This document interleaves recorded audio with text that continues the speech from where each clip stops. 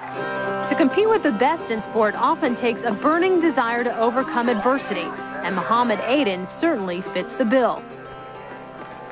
For Aden of Adams State, life has never been about wanting, it's been about needing.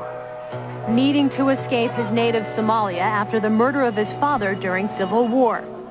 Needing to learn English despite never having attended school until arriving in the States with his family.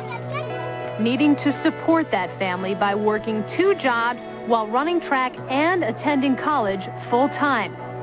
Needing always to strive for more. I'm afraid of not being a failure. You know, it's an opportunity where most people in my country don't have it. I don't want to just waste that, you know, that's another thing that just drives me. He's gone through so much tragedy and adversity in his life, and for a kid like that to start accomplishing greatness, I think it really sets an example to the rest of the kids on the team that there's no reason they shouldn't do a good job. The night before the 1,500-meter finals, Aden's mother and several family members greet him at the team hotel. It's the first time they've seen him since Christmas.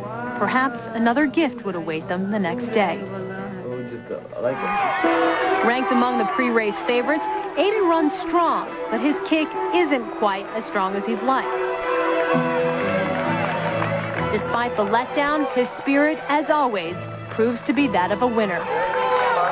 Second place. I was ranked second in the nation, and I got second.